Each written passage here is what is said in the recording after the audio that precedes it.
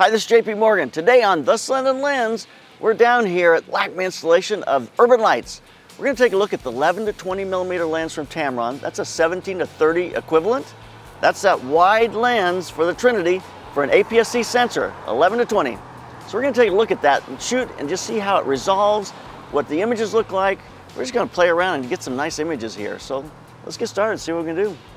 This is a wonderful lens to shoot with because that 17 millimeters gives you that wide perspective, which allows you to get that force perspective. These can be really close and in focus and then deep. It focuses to about 5.9 inches, which gets you very close, like a 1:4 macro capability. So it gets you super close to your subject matter and allows you to get that force perspective. I absolutely love it. So I'm going to shoot some more of those.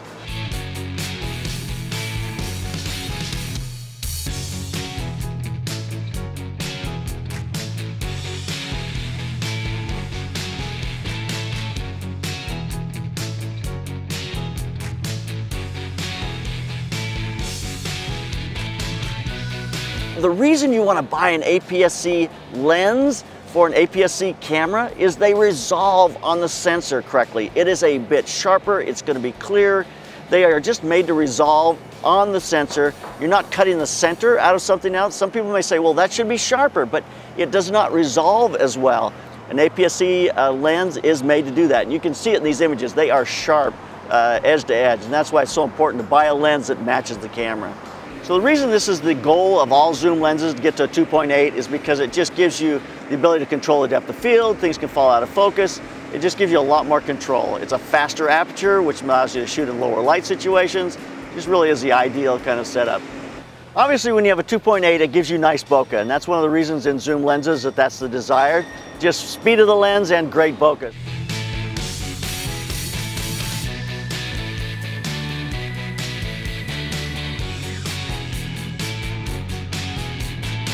I keep changing the autofocus up, closer, further away, and it's responding very quickly. I mean, it jumps very quickly. It's a wide lens, so it should.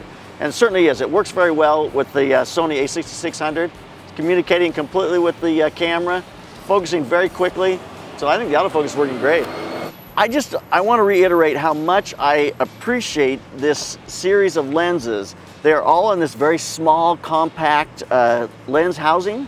They have a 67 millimeter, which makes them all share the same filter sizes, but they're just super compact, super lightweight. Look at that on the A7 RIII.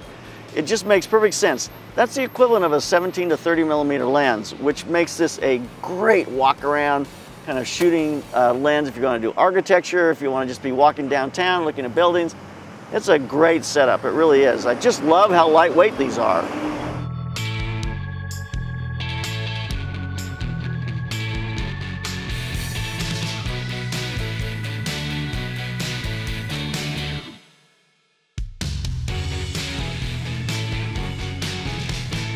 This is the Peterson Automotive Museum. It's just been redone the last few years.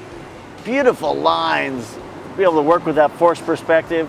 Love the wide angle, being able to get up to 17 millimeters, be able to show that force perspective. Just a lot of fun. Man, this lens, the autofocus is working really well.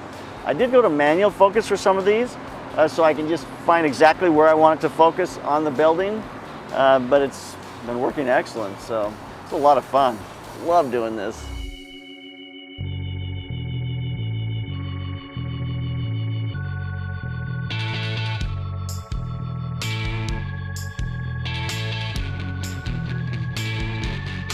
So the XLD glass or XD glass in this lens is really it's molded so you get less chromatic aberration.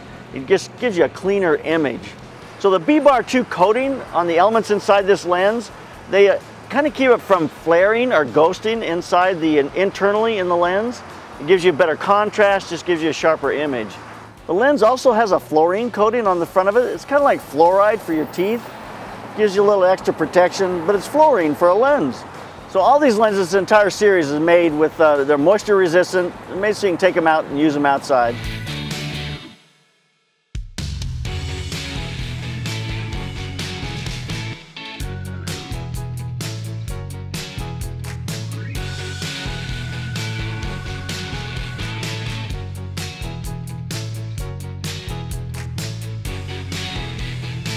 So I think if you're using an APS-C sensor, this is the lens series you should get yourself into because it's affordable, it gives you great quality, the images are sharp, and it really resolves for an APS-C sensor, and that makes a big difference because it's going to be sharper and it's going to look better on that APS-C sensor.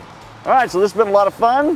Hope you enjoyed it. Leave us a couple of comments. Love to hear from you and keep those cameras rolling. Keep on clicking. This is my Hasselblad film kit in my SKB 2011 case. Hasselblad 500 cm with an 80mm lens and a prism, 500 ELM with a 120mm lens, 2 spare camera backs, 40mm lens, air bulb shutter release, Sekonic 358 light meter, lens and body caps, Polaroid back, another Polaroid back, lens shade for the 500 cm, battery cover for the LM, 5-pack of Portra 400, 5-pack of Portra 160, 5-pack of Fujicolor 400H, 5-pack of Tri-X 400, 3 rolls of 120 film, off we go. So that's my Hasselblad equipment that I carry in that SKB 2011 case. Film doesn't fit you in, it opens up great creative horizons. Let's go shoot some film.